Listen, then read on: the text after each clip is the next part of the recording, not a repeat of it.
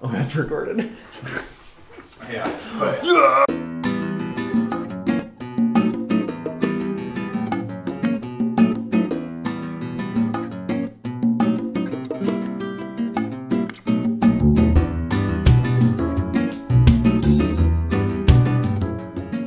All right, let's drink some wine. Hi, everyone. I'm Bryan Hinschberger. And I'm Paul Hinschberger. And we are the Wine Brothers. That's us. Mm-hmm. Today, we're going to be drinking some wines from the southeast side of Spain. So, you know, I would say probably the most general region down there that people think of when they think of wine would be like Jumilla. You know, the big monastrells, big and dark and beefy, you know. This, however, this is the House of Vegalfaro. They've been around since 1960 or so. Very, very cool estate. All super, very, very organic. And they make amazing wines, but they're in Utiel-Requena. So Utiel-Requena and Valencia. So if you think of where Valencia is, right on the coast, directly west is, you'll have the Dio of Valencia, and you'll have the Dio of Utiel-Requena, like right to the west of that as well. So these guys make wine from both those Dios, and they actually also make some cava down there as well. So they cover 3 spans of denominational origin. So it's kind of cool. Why don't we get a drink some cava? It's a good point, Paul. Well, because we're focusing on reds today. Reds. So we're gonna start with their little Vegalfaro Tinto, and they're beautiful. So Rodolfo Valiente Garcia is the winemaker, owner. You know, he's kind of does all of this awesome juice. And what I love is that he plays with some really cool native varietals down there, but he also makes sure that they're balanced. So this is actually 50% of Bobal, and then 50% Merlot. So Merlot being kind of an international grape varietal, but it's a plush grape. It helps round things out. If you've ever had 100% Bobal, Paul, have you ever had 100% Bobal? Yes. Intense. Yeah. I mean, they're like big, tannic, yeah, really crazy, massive wines.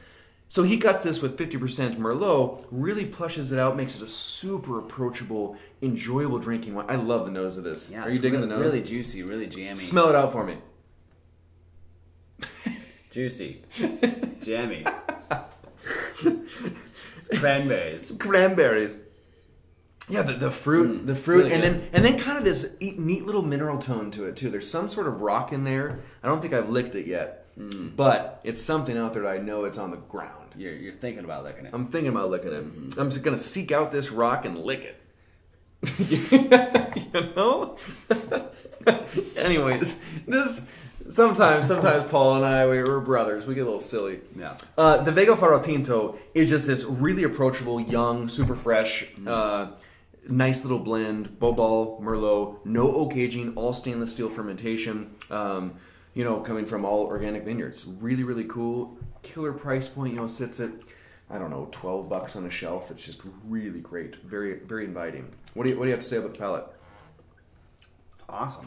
Like, it's really just, like you were saying, it's just really easy, approachable, but at the same time, it's quite complex. I mean, it's got stuff going on. Yeah, it definitely does. Absolutely.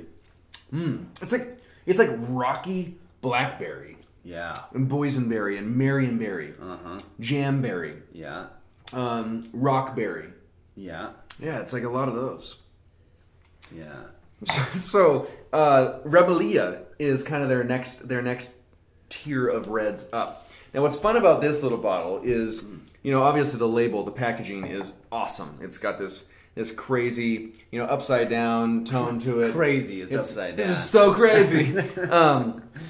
And, you know, the whole concept on this wine really is, Rebellia is kind of in their local dialect is the rebellion. So his blend here, you know, he's working with 40% of that Bobal grape, 40% of Garnacha Tintorera, and then 20% of Tempranillo.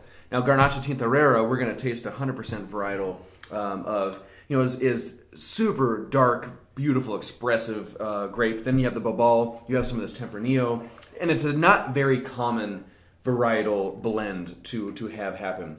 And Rodolfo, his whole concept of this wine is like, you know what, we don't stick to the norm. We want to show that we have our rebellious side in what we do, where they're very earth conscious. They make some really amazing efforts to make extremely good wine, no matter whatever that might mean, being weird grape varietals or cool little different tones of things. So what's fun, it's the Rebellia, and it kind of shows it on the label as well. Well, talk to me.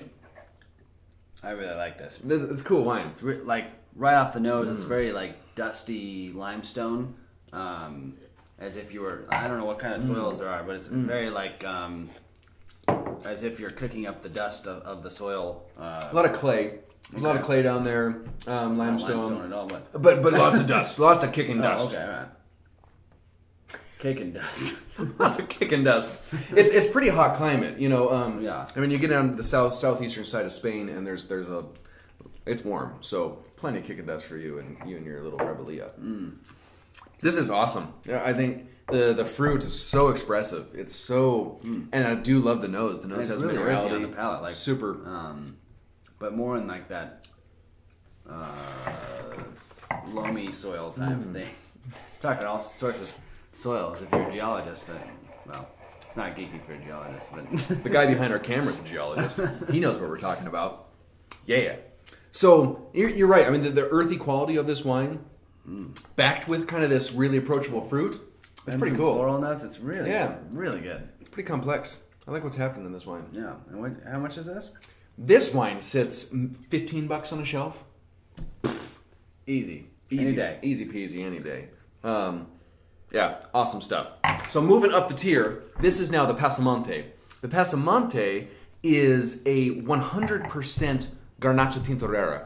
So Garnacha Tintorera is the same grape as Alicante Bouschet, which, if you're familiar with that grape, is one of those very few red varietals in the world that the skin is red and so is the pulp, so is the juice. So it's really dark juice. I mean, like coming out of the grape, it's just like. So you can tell. I mean, this is dark juice already. And what's cool is, I mean, you couldn't even try to make a white wine from this. No. Nope. It's gonna turn out red. Yeah. So, I forgot to talk about aging regimen, but these two wines both see some oak aging. The Rebellia sees about 6 months in French and American oak, and the Pasamonte sees about 10 months in French and Hungarian oak. Both stainless steel fermentations, but definitely have some wood aging, but not big and pronounced oaky tones to them. What are you getting on this one?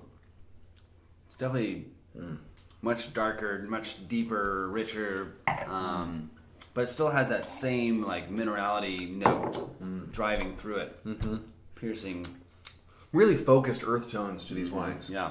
Which I dig. Yeah, for sure. When you dive into a bottle of wine from Spain, then the idea is show off some of that earthy funk, because Spanish wines have so much cool expression from the earth, from the land, from the climate. I mean, these things definitely are seeing quite a bit of sun. And actually, what this wine is from Valencia, Dio. So you have the first two are Utiel-Requena, and then from Valencia comes the Pasamonte. So, but all estate fruit, all organically farmed vineyards, cool. 100% Garnacha Tintorera, really, really exciting, inviting stuff at great price points. This is kind of, they're a nicer wine now, and you're still sitting at maybe $22 on a shelf, $23. Really nice price points. They're very approachable wines to drink and to kind of geek out on. Yeah, that's the great thing about these kind of smaller regions, is that they're not as well known, so they're cheaper, but just as delicious. Right, absolutely. They pack a lot of punch, a lot of value in them. So I hope you can find some of these wines. They're awesome. They're drinking really well right now. Would be really fun on a dinner table too. To kind of play with a few different cuisines and types. I think we should do that tonight. I think we're going to do that tonight. Yeah. Well, cool. Enjoy, and we'll chat with you next time. Cheers. Cheers.